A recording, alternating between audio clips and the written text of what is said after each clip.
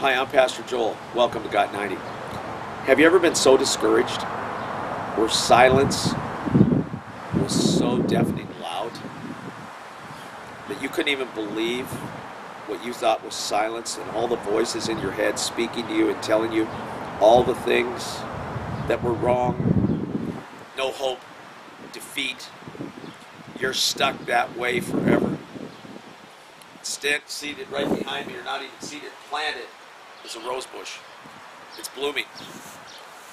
What was just planted in the ground with hope that something would come forth is the dreams that God put in you. Don't be discouraged by all the stuff going on around you. Be encouraged, because the mere fact that things are coming against you is a sign that God's with you and God's got a plan that's greater, and the enemy doesn't like it. So whatever is going on around you where you're discouraged, stop, put your shoulders back, look in the mirror, and remind yourself that greater is He that's in you than he that's in the world, because something is about to blossom in you today.